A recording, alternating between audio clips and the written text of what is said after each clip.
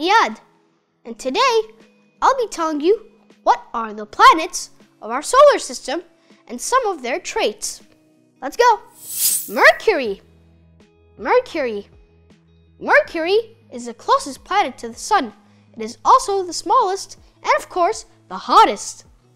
Venus is the second closest planet to the Sun. It also has a toxic atmosphere. Earth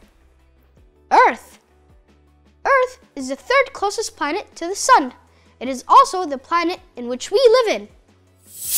Mars is the fourth closest planet to the Sun. It also has 2 moons. Jupiter is the largest planet in our solar system. It also has 67 moons. Ooh. Saturn is the second largest planet in our solar system. It is basically composed of hydrogen and helium. Uranus is the second furthest planet from the Sun. It is also colored blue. Neptune is the furthest planet from the Sun. It is the darkest and the coldest planet in our solar system.